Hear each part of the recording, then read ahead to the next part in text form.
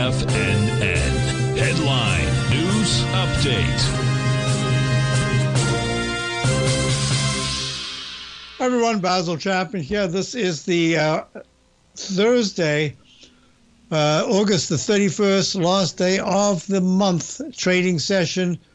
And we're at 11 o'clock, Tiger Financial News Network market update. Dow's up 90 at 34,980. You've got a couple of stocks really helping it. Not that many, but a couple. The daily is in leg A. The weekly is really holding strong.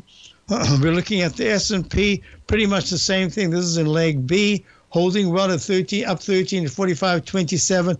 Nicely off the low in the 43.40s. Is that the low or a low? We'll talk about that. I'm going to be doing the next session. That'll be Steve Rhodes' hour, and he's away, but I'll be able to do this hour, and we'll have a lot of stocks to look at. Questions have come in already. So we're looking at the QQQ, 1, 2, 3. There we go. Up strongly, up 2.13, 378, almost 379.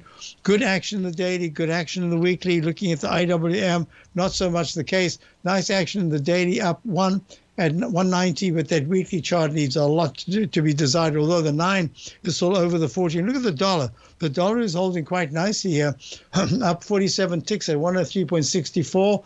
As that 9-period moving average shows you this internal strength, and yet gold isn't plunging or anything like that. In fact, just down 3 points at 1970. Look at the TLT. This is bonds. Bonds are up 65 cents. The yields are coming down a little bit. This is a quick leg A to B, and then leg C coming up right here. This is nice action, but not great, but nice action. And looking at crude oil is, oops, I wrote it in the wrong place. Before we go to the break, let me just see if the music comes on. There we go. Crude oil is up sharply, up 135 at 80, let's call it 83. Trying to get close to the continuous contract high a couple of weeks ago, and that was at 84.40. And, yeah, this is acting well, and the weekly chart suggests that it wants to go to a leg D. So all in all, we're looking at this as kind of a consolidation phase in the whole monthly chart. And I'll see YouTube. Yeah, so in the meantime, back at the ranch, what we're looking at is how the markets closed today. Gives you the end of August candles, and we look at some of those when we return. As I say, I'll be sitting in for the next hour, Steve Rhodes' show.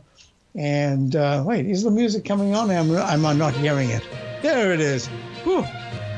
Music's on. I'll be back in a moment, and stay tuned. And give me your questions at basilchapman@tfnn.com. Send me your questions. I'll be checking my email.